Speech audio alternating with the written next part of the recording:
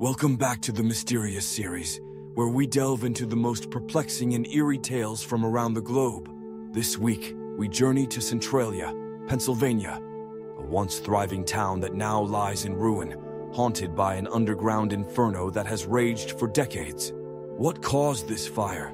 Why has it never been extinguished? And what stories lie buried beneath the smoldering ruins? Join us as we unravel the chilling tale of the ghost town of Centralia.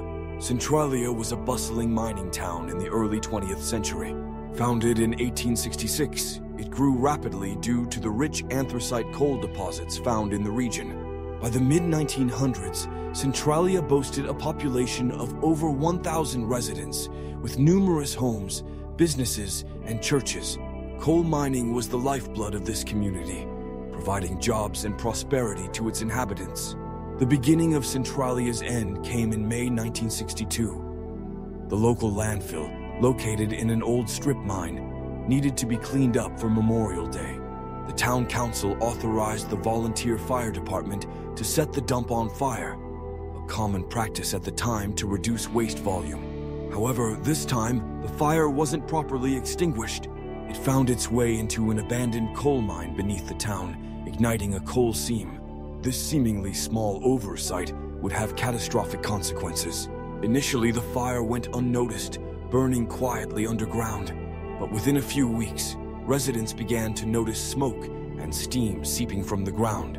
Attempts to extinguish the fire were made, but the complex network of abandoned mines and coal seams made it nearly impossible to control.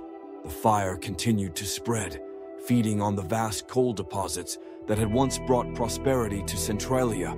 As the fire grew, so did its impact on the town. Toxic gases, including carbon monoxide, began to infiltrate homes and businesses, posing a severe health risk to the residents.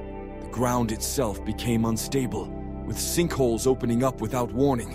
In 1981, a 12-year-old boy named Todd Domboski fell into a sudden sinkhole in his grandmother's backyard.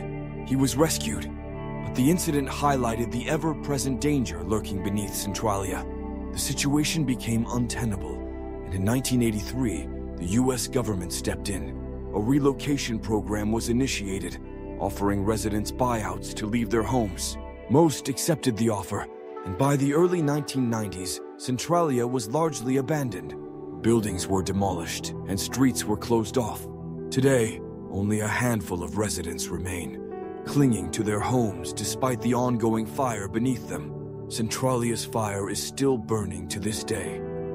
Scientists estimate it could continue for another 250 years or more, given the vast amounts of coal still underground. The fire has consumed over 400 acres and continues to spread, a relentless force that has transformed Centralia into a modern-day ghost town. But Centralia isn't just a story of destruction. It's also a place steeped in mystery and intrigue. The abandoned streets and crumbling buildings have become a magnet for urban explorers and ghost hunters. Many report strange phenomena, including ghostly apparitions and unexplained sounds. Some believe that the spirits of those who once lived here are still present, unwilling to leave their homes despite the danger. The story of Centralia has also inspired popular culture. It's believed to be the inspiration for the fictional town of Silent Hill, featured in a series of video games and movies.